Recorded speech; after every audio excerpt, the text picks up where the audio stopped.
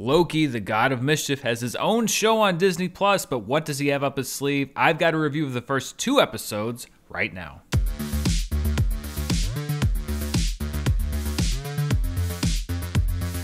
Hello everybody, and welcome to my review of the first 2 episodes of Loki, the new 6-episode limited series, who knows, on Disney+. Before we go any further, I want to let you know there will be no spoilers in this review. There will be nothing in this review that hasn't been released in a trailer and a synopsis and something that's been put out officially by Disney or by Disney+ or Marvel. However, if you want to go into the show completely cold, not knowing anything, then just know that I really liked this show. I think it is something very unique for Marvel, something that we haven't really seen before, a different corner of the Marvel universe, and I'm looking forward to the rest of it. As I've said, I don't think that anything else that I'm going to say breaches any kind of spoiler barrier, but some people want to go in knowing absolutely nothing, so from here on out, this is my non-spoiler review of Loki. Loki comes from director Kate Herron, who's a veteran of shows like Sex Education. This is her biggest project by far to date. It also comes from writer Michael Waldron. He is credited for the first episode. He's also credited as a writer on Doctor Strange in the Multiverse of Madness, so take that as you will. Tom Hiddleston is back as Loki, or rather the Splinter version of Loki that we saw in Avengers Endgame,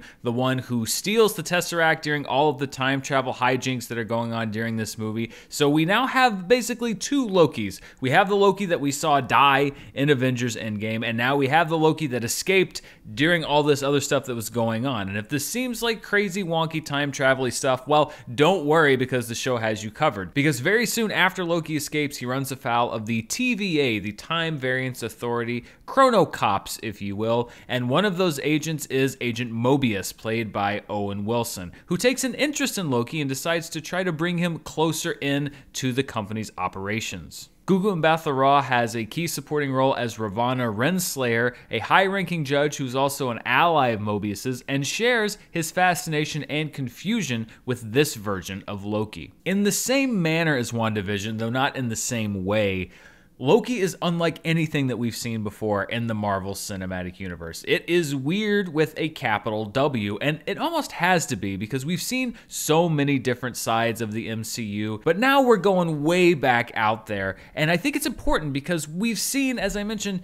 Loki's story already, at least the Loki that we were following. We know how it ends, and we don't want anything to devalue that story. I actually quite like his arc through the MCU, and what this movie does, instead of erasing that arc, they embrace that arc. We see how that arc plays into the character that Loki is in this show. The Loki that we see, his entire sense of self, his sense of purpose is challenged, because keep in mind the character that we meet here is at the height of his ambition. He thinks that he is destined to rule the galaxy. And when he finds out that that may not be in the cards for him, he has to reevaluate everything. He essentially has to do what his other self had years to do in a matter of minutes. Although minutes don't even really exist with the Time Variance Authority, because as you can probably tell by the name of the agency, time is very strange in this place. And the place itself is very strange. It reminds me a lot of Beetlejuice, this otherworldly waiting room for people that don't quite belong in any particular world. And they do a very good way of establishing this. There's a Jurassic Park style introductory animated film that gives you a lot of information, and as exposition dumps go,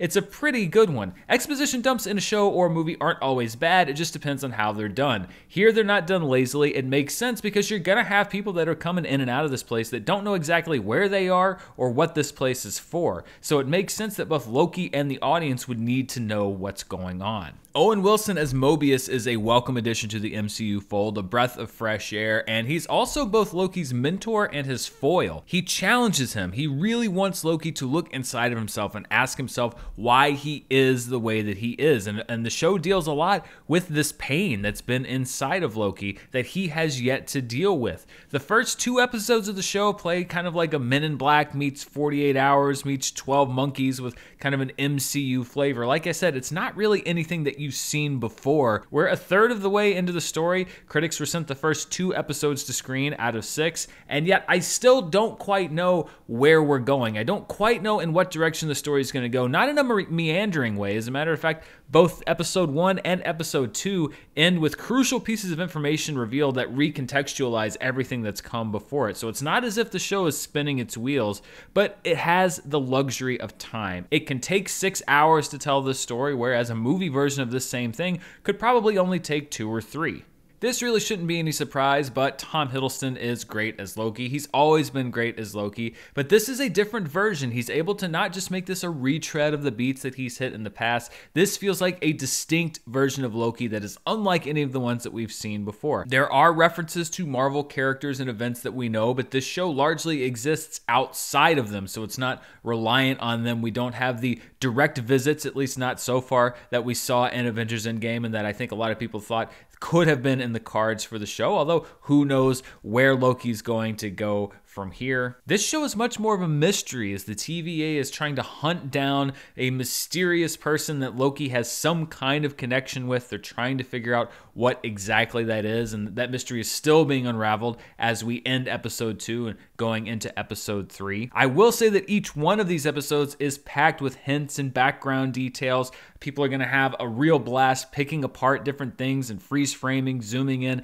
everything that people enjoyed about the treasure hunts from previous Marvel shows, a lot of the stuff that was going on with WandaVision, people are also going to be doing with Loki. And I'll tell you right now, I will be doing a week-by-week spoiler review of each episode of Loki starting, well, some people would say tomorrow, but really late tonight for myself and a lot of other people. So tomorrow morning, more than likely, because there's a lot to go into. And a lot of people are going to have a lot of fun piecing together different parts. Like I said, there's a mystery at the core of the show, and unraveling it is going to be a key part for both its characters and the audience that's watching. This show is structured to exist in its own pocket of the universe, and how it influences and affects what we know is something that's going to be very interesting to track as the weeks go on. I think there's some hints and clues that are scattered around the first couple of episodes. We'll see if those pay off. You could perhaps intuit a little bit about where the show may be going, but I actually am having fun not really getting ahead of the show that much. I'm enjoying the ride, as I did with WandaVision by and large, of taking it episode by episode and seeing where we are at the beginning,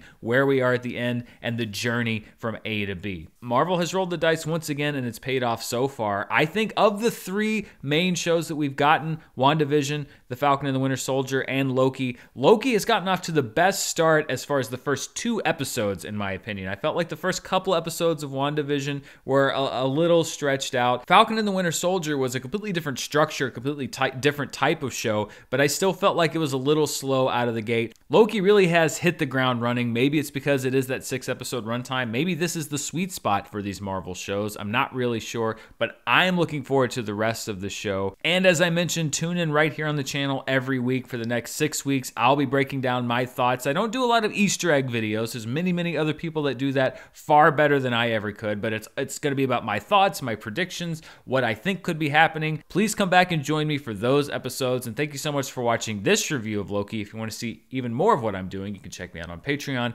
at patreon.com/Dan Murrell, and there's a whole bunch of other stuff on the channel. I just did my box office show yesterday, Charts with Dan. You can check that out. You can also see my review of In the Heights. I'll be heading to the movie theaters to see that on Thursday afternoon. That review will be right here on the channel later this week, as well as my podcast, All My Movies. That hits tomorrow. We'll be talking about Terminator 2 Judgment Day. Thank you everybody for watching. I'll be back tomorrow morning with a spoiler-filled breakdown of episode 1 of Loki after everybody's had a chance to watch it. But until then, stay safe out there, and I'll see you next time. Bye.